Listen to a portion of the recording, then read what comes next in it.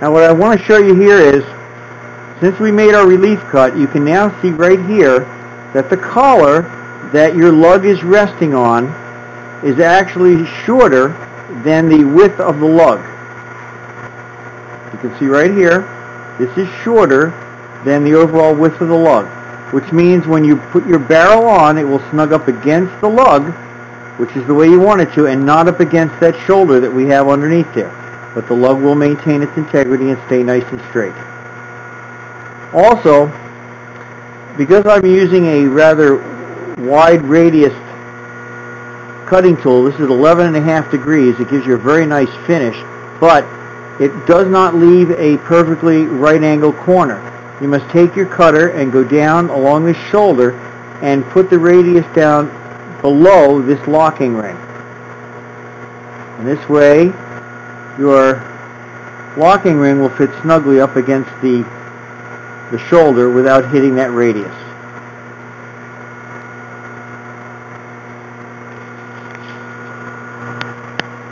Now the next step, before you get ready to thread, you have to cut a slight taper here on the end of your tenon, because when your threading tool comes in to start threading, you don't want it to hit up against a straight 90-degree wall. You'd like it to hit into a little taper. So I'm now going to start the lathe, and using your cross feed and your cross slide at the same time, we're going to move these dials together, and you'll see how it comes out. It's almost like using an Etch-a-Sketch for you older shooters out there. You go in and move it at the same time, and you're creating a little slope. This can also be accomplished by turning one of your inserts, one of your threaded inserts, at a 45-degree angle. If this was in a tool holder right now, you could take this and it could come in at a 45-degree angle, and you could actually create the exact same angle. Now we're going to get set up for threading. I'm going to thread the tenon for 16 threads per inch, which is a standard Remington thread. I've already taken the liberty of setting up the threading tool, and I'm using the Arthur Warner high-speed steel positive raked insert to thread. It gives us a nice fine cut, and it's extremely sharp. I'm going to start this up, and then I'm going to continue threading off video, because if you don't know how to thread at this point, you're going to have to learn, and this video is not about threading, it's about chambering. Now the first pass we're going to make is only about 4/1000ths, and the reason we only take a 4/1000ths cut is because I want to scribe the tenon, and then I'm going to check the thread pattern with a thread pitch gauge to make sure that indeed we are threading 16 threads per inch.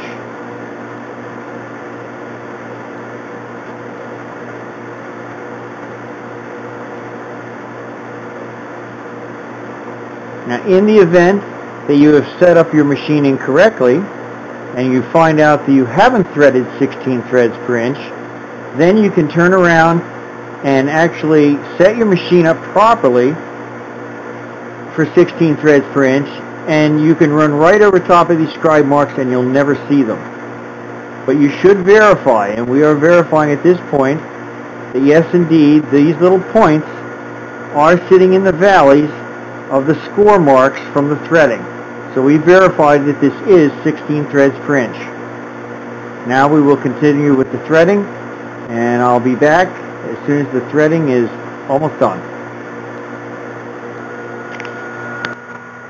We've now finished our 16 threads per inch, and you can see the thread cutting tool, the insert, is right in the center of the relief cut that we made, and it has just barely scratched the bottom of that relief cut, and it hasn't interfered with the shoulder on the flat area that we left for the recoil lug.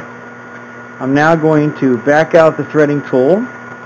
We're going to fit the recoil lug on. You can see it's loose here, but once it gets on here, it's nice and snug. We're going to start up the lathe, and we're going to put a little anti-seize on the threads, because the last thing you ever want to do is thread on a stainless steel barrel that is naked without any kind of anti-seize, and only put a little bit of it on this end. Do not cover the whole thing and do not use an excessive amount. If you use an excessive amount, it will be pushed, it'll travel through the threads and be pushed up against the recoil lug, and we don't want that. We're now going to fit the action on. I'm going to have my helper do this. My helper today in the lathe cave is Mr. John Millington, bench rest shooter from Illinois.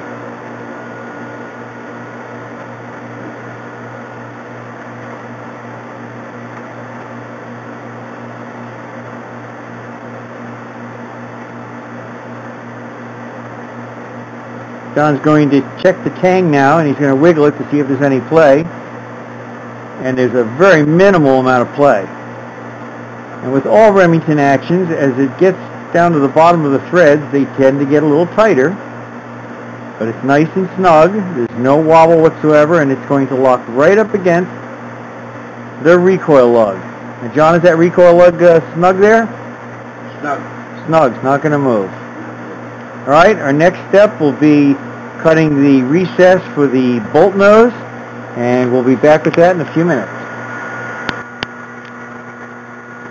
The next process in chambering the Remington action is the bolt nose recess. Now, for most standard Remington actions, it's between 145 and 150 in depth, and it's 708 thousandths across in this particular model Remington action. Now, this is the bolt nose, and it fits in like so. The dimension on this is 700 thousandths from one side to the other, and this dimension is going to be 708 thousandths, so it has 4 thousandths clearance all the way around. Now, there are two ways to actually cut this. One is you can get a really nice reamer from Dave Kiff at Pacific Tool and Gauge.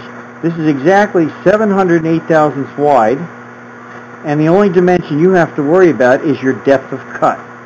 Now, this one, as you can see, has already been chambered, so the hole is large, but normally you would have whatever bushing that you were going to use for chambering, you would put it on the end of this reamer, and then you would fit it in like so, and then you'd feed it in the 150 or whatever thousandths you need to put it in, either 145 or 150.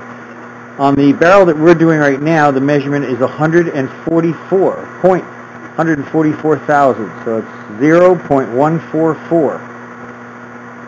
Now, the other way to cut this recess without using a specialized reamer like this is you can single point it. And today we're going to be using the Arthur R. Warner profiling tool with a 35-degree diamond insert. This is a very sharp, high-speed steel tool insert, and you can get them from the Arthur R. Warner Company in Latrobe, PA. It's got a nice reach on it. It's fully supported underneath, so that you don't have to worry about it flexing. Now, the way you line this tool up with your bore so that you get a nice straight wall cut is to take a small square, set it up along the face of the tenon, and then line your tool up so that it's perfectly in line.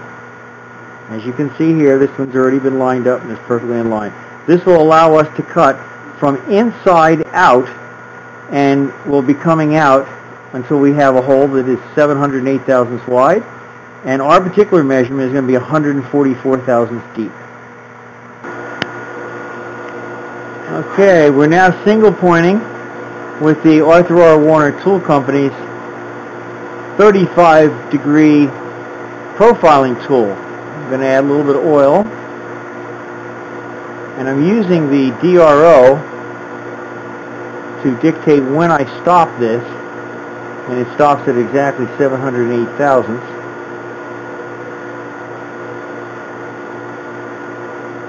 But this profiling tool makes an absolutely perfect tool for single pointing the recess on this Remington action. See the nice tight curl coming off? It takes a really nice cut.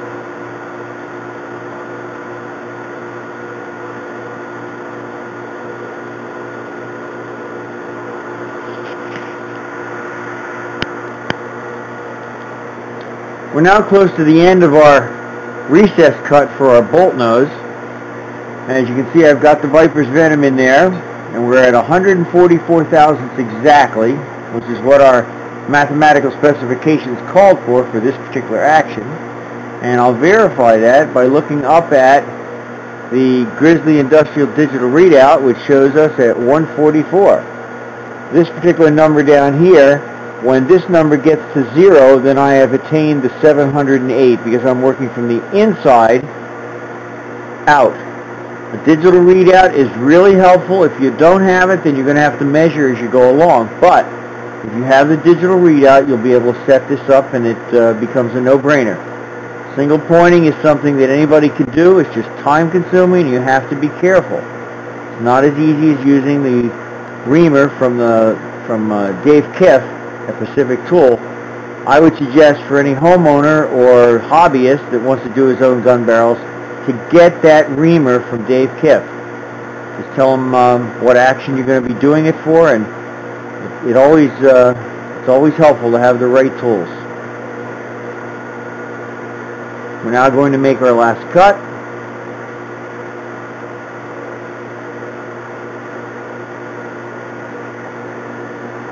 Let's see if I can get the camera a little closer here. Now I'm going to be stopping this short of my 0 mark on the DRO so that I can look up and see the DRO. I'm using special video glasses right now to do this.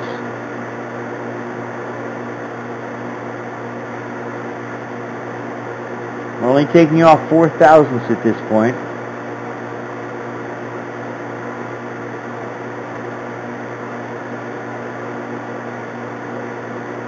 I'm now going to take my eyes off of this and go back to the DRO.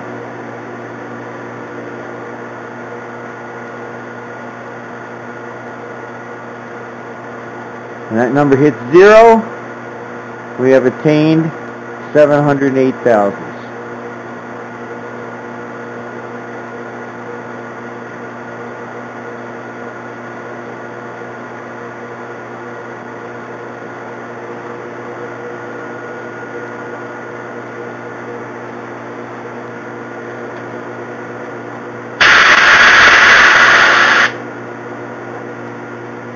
As you can see, we've got a 708 thousandths diameter cut and 144 thousandths deep exactly.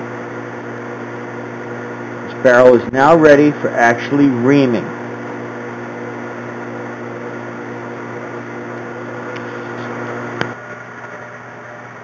Now when you're done, even though you've got a digital readout, make certain that you check your numbers physically.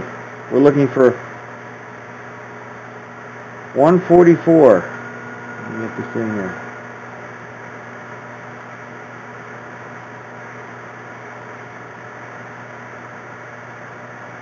There we are, 144 in depth.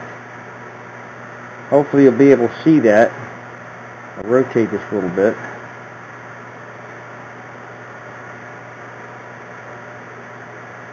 Now the 144 in depth, as you remember, will give you bolt nose clearance. The measurement we took earlier from the front of the bolt lug to the front of the nose ring was 134. Hopefully you'll be able to see that. And therefore, in order to have 10 thousandths clearance, you make the depth of cut here 10 thousandths more.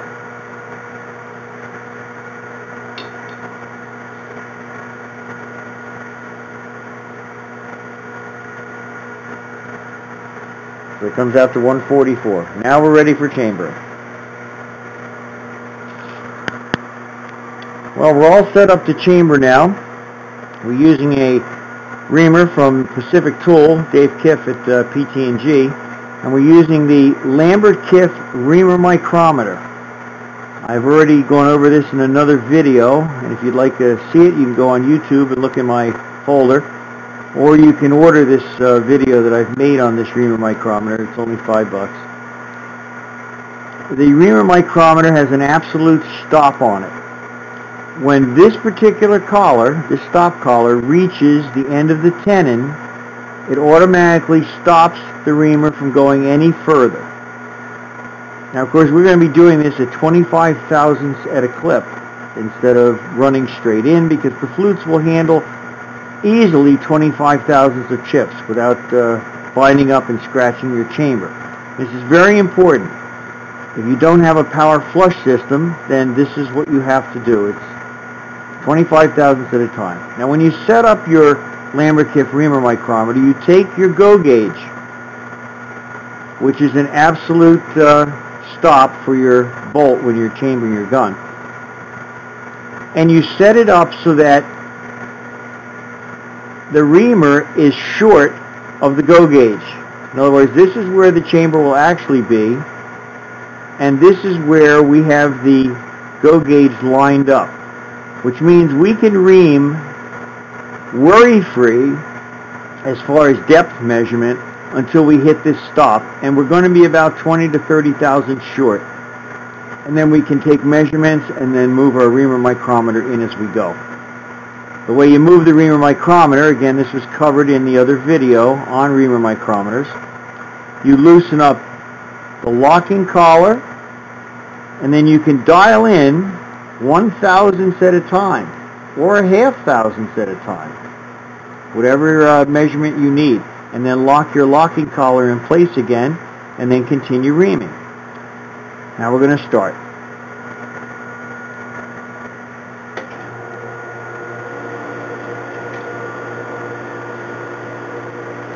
We're going to apply some Viper's Venom chambering oil. It's very thick, high sulfur content. And you see how it stays right on the reamer. Squirt a little bit into the bore. This lubricates the bushing. Move your bushing into the hole, guide it in,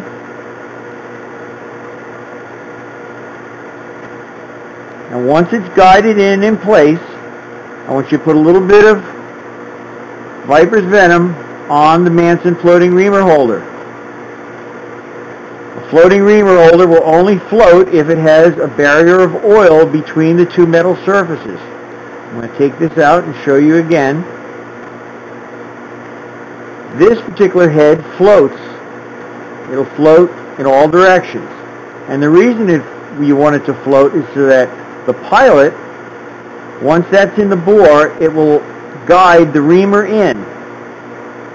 And this will adjust accordingly. And this will stay in position because the pilot has guided the reamer in. In this particular application, we are using a finish reamer from start to finish.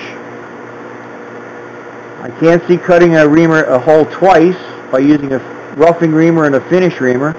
The reamers are about $149 a piece, and they're good for 40 to 50 barrels. So for the home gunsmith, one reamer is all you need. Now in this particular method, we are using a finished reamer from start to finish. Each reamer has a pilot on the end of it. The pilot doesn't do any good if you drill a hole out with a drill, an oversized drill, which is about 15 thousandths less than the reamer, and then start reaming. The pilot has no function until it can engage in the bore again. So when I chamber with the finish reamer from start to finish. They're about $149 each. You can do 40 to 50 barrels with it if you're careful. And if you're the home gunsmith or hobbyist, you should have your own reamer, and you're the only one that uses it, and therefore you can use a finish reamer from start to finish. Now during the reaming process, once we get to the shoulder, we only take 25 thousandths at a cut. Then we'll pull the reamer out, clean it off, blow the barrel out, and we'll proceed again and do that procedure over and over again until we have achieved the depth that we want. We're going to be turning this at 70 RPMs. We're going to apply the Viper's Venom onto the reamer. You can see it stays right on the reamer. And then you take your reamer in nice and slow. tapered at the front so that you have a nice lead in. And you'll begin to see the chips coming out. And again, you can ream straight in at a nice constant feed rate until you get just past the shoulder. Because right now we're just opening up the hole in preparation for the actual body of the reamer to start reaming. It's important, just like when you're drilling a hole, that you keep a nice constant feed. Otherwise, you can snap your reamer off.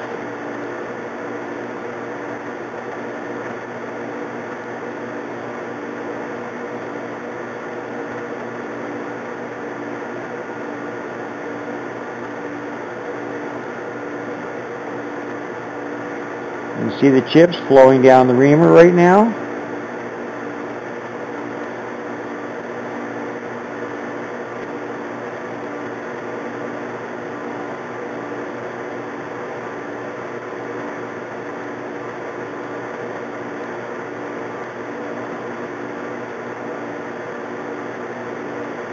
Now the shoulder has engaged, and what we're going to do is you're going to back your reamer off just a little bit and shut the lathe off. You do not want to drag all these chips back through a spinning chamber.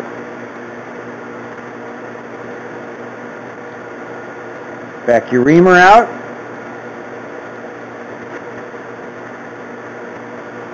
Take your air hose.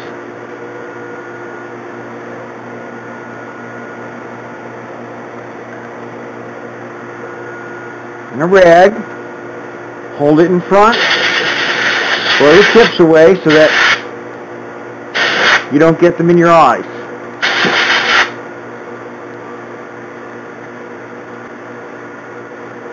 You pull the reamer back a ways and blow the chips out of the barrel. You're now ready to start reaming again. Bring your reamer up in place. Put a little bit of oil inside. Lubricate your reamer again. This time you're going to feed your reamer in with the tailstock without it being turned on, and you'll feel the pilot engage and the reamer line up by itself. You run it in slowly until it stops. Then you go back to your tailstock, set your tailstock at 0, always pushing the dial away from you to keep tension on the front of the reamer. You're going to back it off 10 or 20 thousandths. This way the reamer is not engaged with the chamber at this point. You're going to start up your lathe. You're going to hold the reamer body right here so that you can feel it engage. You're going to come back to your tailstock, move your tailstock forward using your dial until you get back to 0. Now you know at 0 you're going to re-engage the chamber, and you're going to nice and steadily ream 25 thousandths. When you hit the 25 thousandths mark, back off the reamer and shut off the lathe. You do not want the lathe spinning full of chips. Back your reamer out.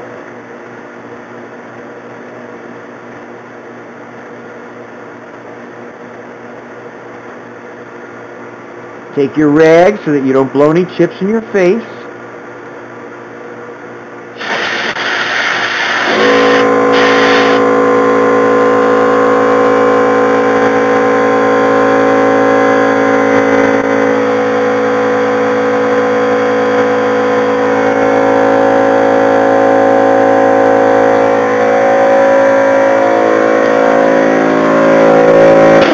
Won't let that happen again during a video.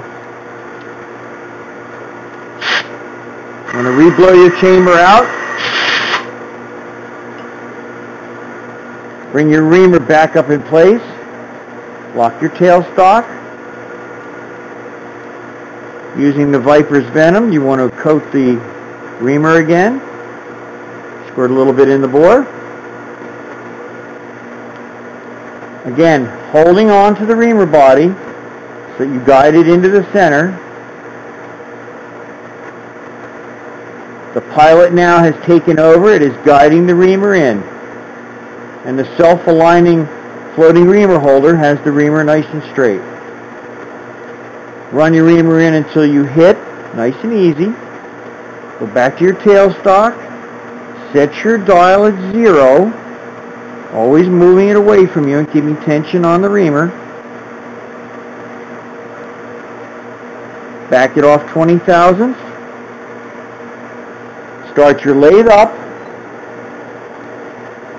Hold on to the reamer holder so you can feel it when it engages. Bring your tailstock forward until you get to the 0 mark and you know you're engaged.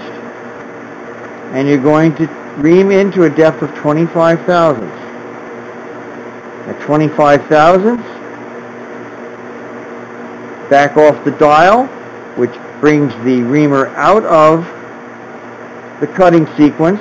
It takes the pressure off of it, and you shut your lathe off at the same time. And you can see how many chips you get with a 25 thousandths cut. This way the chips can handle, the flutes can actually handle the amount of chips that you're pulling out.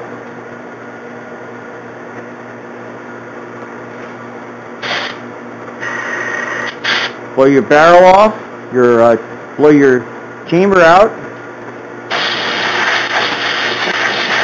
blow your reamer off, take your reamer back up, lock your tailstock in place, put some oil inside the chamber, coat the reamer with the Viper's Venom, slowly run your reamer in until it stops.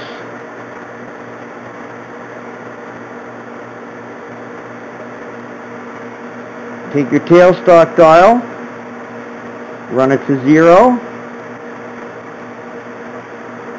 back it off 20 thousandths, start your lathe up. Holding on to your floating reamer holder, turn your dial till you get to 0, and that's where it will engage again. And keeping a nice steady pressure, you're going to ream 25 thousandths. Back the reamer off, shut off your lathe.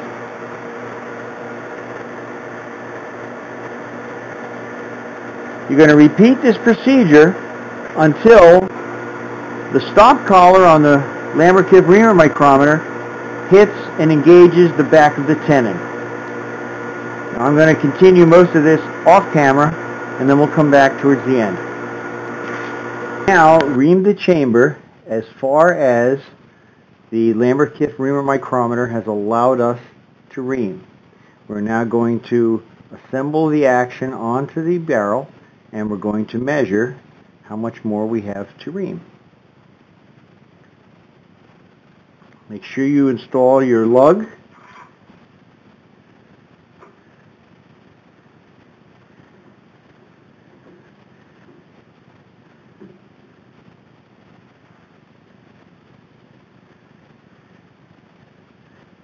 Don't put the action on all the way.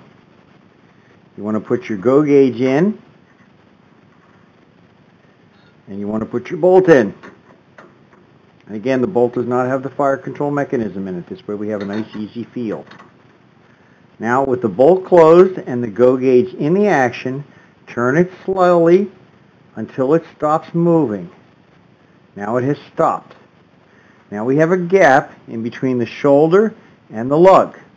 Now we're going to measure that with our feeler gauges. We're going to start out with 25 thousandths. And you can see 25 thousandths fits in there very easily. So we'll add 15 thousandths to that. And that still fits in there easily. We'll add another 25 to that.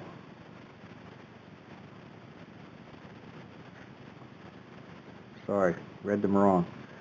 We tried 25. We're going to add 3 thousandths now.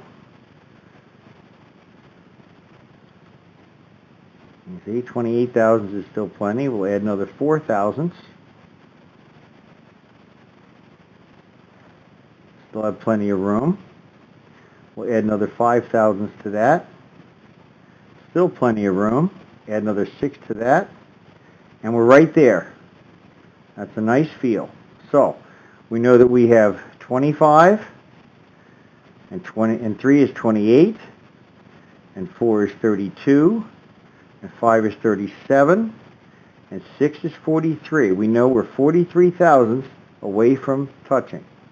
Now what we're going to do is we'll take the action off, and we will turn around here, and we know we have 43 thousandths to dial in, so we're going to dial half of that in, or 20 thousandths. We'll dial in 20 thousandths. Now using the Lambert-Kiff-Riemer micrometer, you can do that.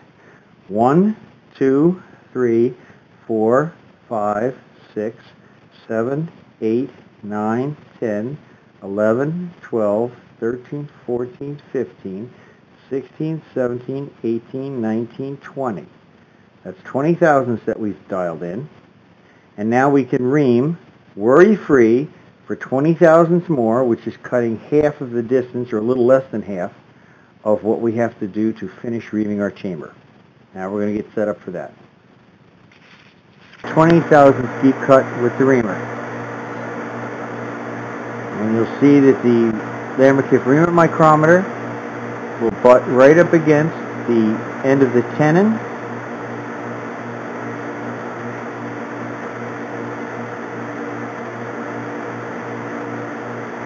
We're going to back it off and turn the lathe off at the exact same time. And now we're going to follow our cleaning procedure. We'll clean it up really good. We'll put the action back on and take another measurement.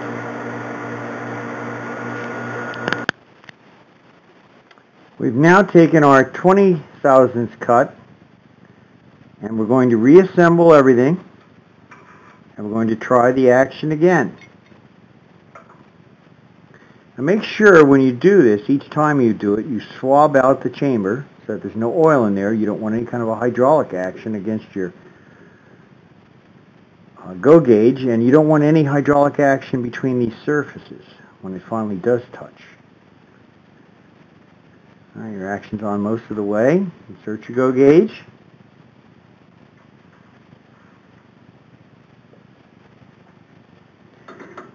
Install your bolt. Close the handle, and very gently move it in until it doesn't go any further. That's where it stopped. You see we still have a little bit of play. Now we take our feeler gauges once again. We'll try 24 thousandths. 24 thousandths fits.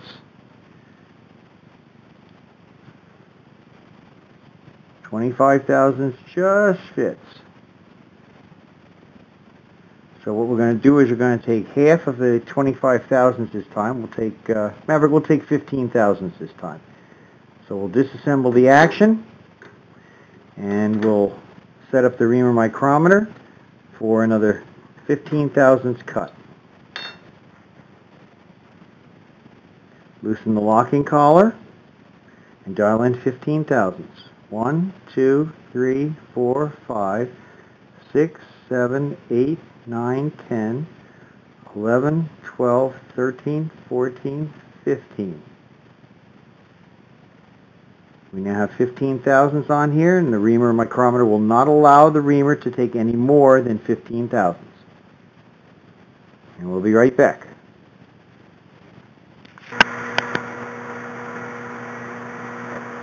We're moving our reamer in until we feel the touch, and it'll be 15 thousandths off. And as you can see, there is a small gap there.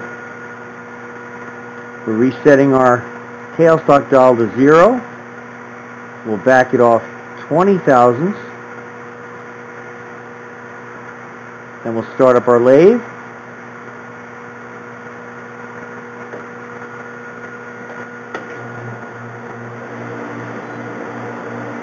We'll bring the dial indicator back to 0, and that's where it should engage. And we'll take it in 15 thousandths until it hits the locking collar.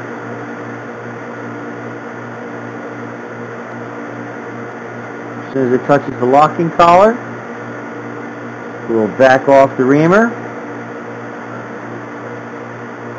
And now we've taken a 15 thousandths cut. We will now clean out the chamber and we will take another measurement.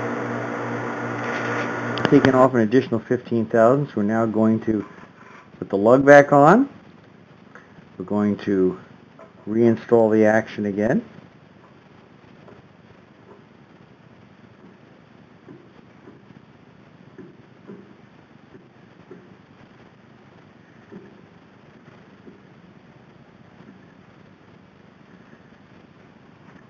At this point, put the go gauge in, put your bolt back in, close the action, and move it forward until it stops. You'll feel it stop against the go gauge. Our ring is still a little loose. Now we're going to use the feeler gauges again. This time, of course, nothing as big as 23 or 24 thousandths will fit. So let's try 9 thousandths. Ooh, 9 thousandths is almost there.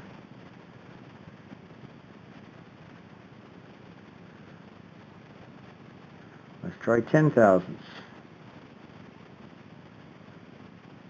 10 thousandths feels like a perfect fit. So on this particular pass, we're going to take 8 thousandths off. I want to be a couple of thousandths short. You want to creep up on this. This is the final journey. And you don't want to over-tighten these as you're working, and you want to make sure that you don't cut too deep. Otherwise, you've got to work on the shoulder.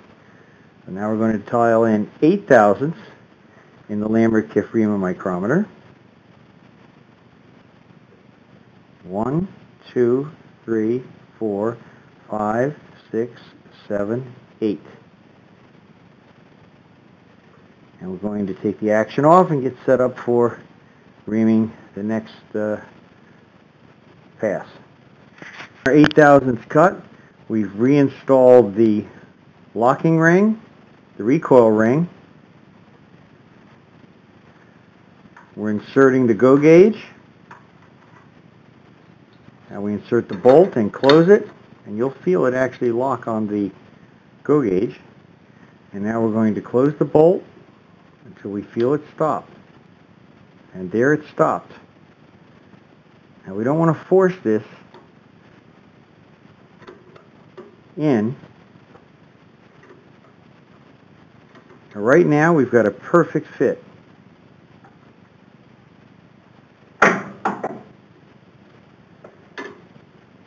According to the go gauge and our numbers, an absolutely perfect fit.